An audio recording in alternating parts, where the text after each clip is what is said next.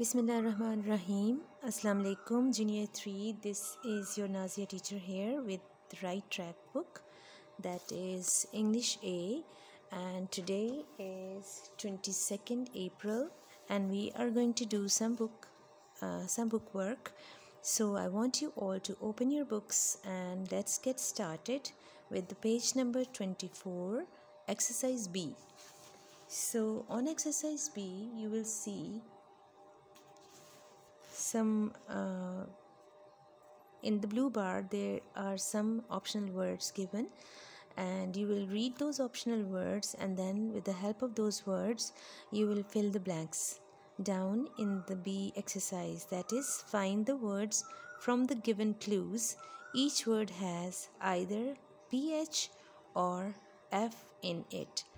हर word के अंदर या तो PH होगा, that is first sound, and that is there is F word there, letter there, and that has also F sound. अब दोनों sounds में डिफरेंस क्या है? कुछ वर्ड्स ऐसे होते हैं जिसमें PH साउंड लेटर लगते हैं लेकिन उनकी साउंड फ होती है, and at the same time कुछ ऐसे वर्ड्स होते हैं जिसमें F लेटर लगता है लेकिन उसकी साउंड भी फ होती है. The sound is same but there is difference between words. Now listen very carefully. First sentence is you take these with a camera. आप इसको कैमरे के साथ लेते हैं. अब आपने गेस करना है कि आप कैमरे के साथ क्या लेते हैं. Options are given to you. Find the word from there. Yes, that is photo. PHOTO photo. देखा, आप हमने जब बोला इसको तो फर्स्ट साउंड आई है, but actually that starts with PH. In English the word letters PH, when they are together they give the sound f. जैसे telephone, elephant. ठीक है, we will read in the next sentences. A large animal with a trunk. एक बड़ा जानवर जिसकी trunk होती है. What is that? That is elephant. Number 3, someone you can like and trust. कोई ऐसा जिसको आप पसंद भी करते हैं और उसके ऊपर भरोसा भी करते हैं. कौन होता है ऐसा? That is your friend. Now friend को हम PH sound से नहीं लिखते हैं. We write it with F sound, but it gives the sound of PH. Number 4, often the colorful part of a plant, that is flower. Then the number before 15, that is 14 obviously. Number 6 is helps you talk to someone far away. आपको मदद करता है जो बहुत दूर होते हैं उनसे बात करने में. And what is that thing? That is phone. PH sound. Number 7, a large area of woodland, that is forest. Number 8, it burns things. ये चीज़ों को जला देती है. कौन सी ऐसी चीज़ है? आपने गेस करना है. That is fire. Number 9, a struggle between two people. दो लोगों के अंदर जो कोशिश होती है या जो चीज़ होती है उसको क्या कहते हैं? That is fight. Number 10 is opposite of male, that is female. Alright. Then the next question you will see, you have to tick the correct spelling.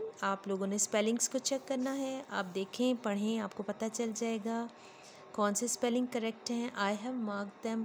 You will mark them in the same way. Send your pictures of your working through attachments. मैं बार बार आपसे कह रही हूँ, आप में से कोई students मुझे नहीं भेज रहे हैं. मुझे कोई पता नहीं चल रहा कौन बच्चा काम कर रहा है, कौन हमारे साथ है, कौन नहीं है. आप अपने काम की पिक्चर लेके मुझे अटैच करके गूगल क्लासरूम में भी सेंड किया करें. Okay, the first 2 words are physics and physics. अब कौन सा स्पेलिंग ठीक है आपको मैंने मार्क करके दिया हुआ है. You will mark it as well. Number 2 is giraffe and गिराफ. क्या चीज़, कौन सा वर्ड हम बोलते हैं? इज़ इट जिराफ और गिराफ? आपने चेक करना है. Then is toffee and trophy. Then pamphlet and pamphlet. That is a name of a fish. Okay, pamphlet or pamphlet. Number 5 is nephew, then nephew. Number 6 is chef, chef and chef. Okay, number 7 is orphan. Number 8, alphabet, alphabet. Okay, मैंने थोड़ा सा बोला जानबूझ के इसको differently है, otherwise ये बोले भी सेम ही जाते हैं, लेकिन इनके स्पेलिंग्स में फ़र्क आ जाता है। एक में एफ़ साउंड है, दूसरे में PH साउंड है। I just wanted to make it clear for you, that is why I spoke them differently, otherwise इनको सेम सेम ही बोला जाता है, ठीक है। But you have to assess के कौन से स्पेलिंग्स ठीक है। And this is all for today's video. We will meet इंशाल्लाह with the next video, and till then, Allah Hafiz.